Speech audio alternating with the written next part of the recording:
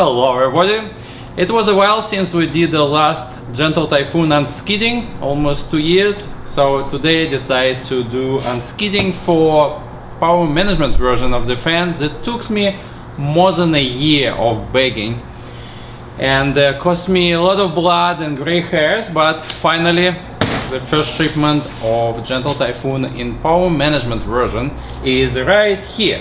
I'll have only one shot to make it because when skid is open, it's open, but just wanted to fix that on a video, even for myself, because it was such a big undertaking on my side to make it happen. So let's look how they look. I never saw those fans. I saw them on the internet in a couple of places, but never saw one in person.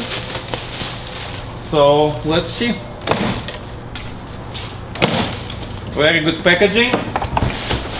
So hopefully nothing damaged, and I think things look pretty good so far.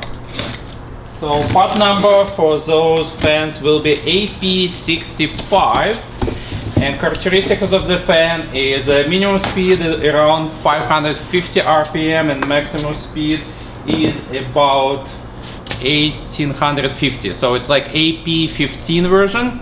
That was pretty popular, but in power management variation. So the same as usual, got my impeller in black, so it's not a gray anymore.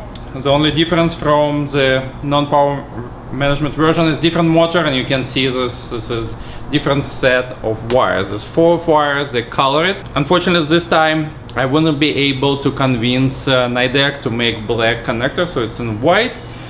And fans wires also not all the same color. I see some criticism going, saying that oh, it should be all black. Sure enough, I asked factory if it's possible to make all the black. They say absolutely no way, because it's part of the quality control, so they refuse.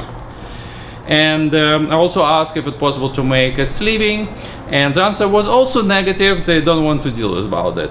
So we'll keep these things as is. So this is the best we could able to get, and I think it's still pretty good. So that's it. I get this fan, pretty happy about that. It will be pop up soon in performance PCs and Mayhem in Europe.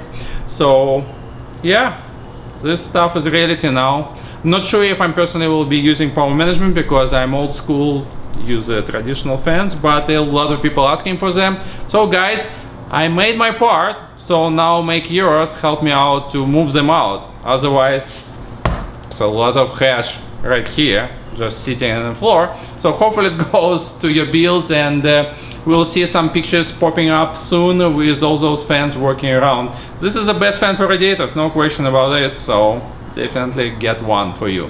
See you later, I talk to you soon in a new video.